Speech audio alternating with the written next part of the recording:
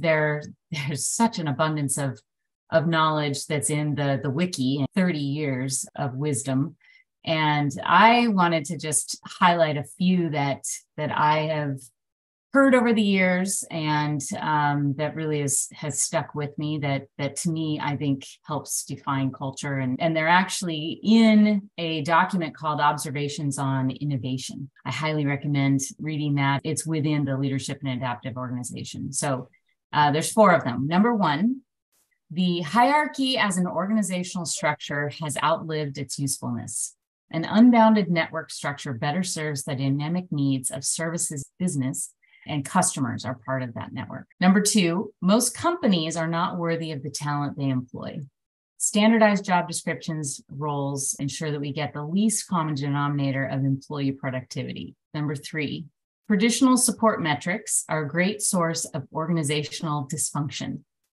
Fortunately, many support analysts and engineers do the right thing in spite of them.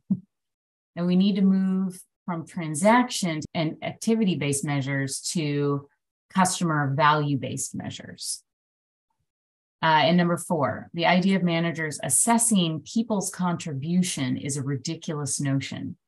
Value created should be assessed by those who are realizing the value. When we were talking about this and putting this together, I thought about just the consortium itself is a great example of how a culture forms. If you think about this community and how we come together and help each other. And so I thought it was something that, as you're attending other meetings, maybe that's something that you think about is, how can this culture be something that we model after? Absolutely. A lot of wisdom in this consortium group. And I think it's, to your point, Laurel, it's phenomenal to see friends, colleagues, and even sometimes friendly competitors across the industry within this body of consortium members sharing what's working and what's not working, and to come up with those provocative assertions.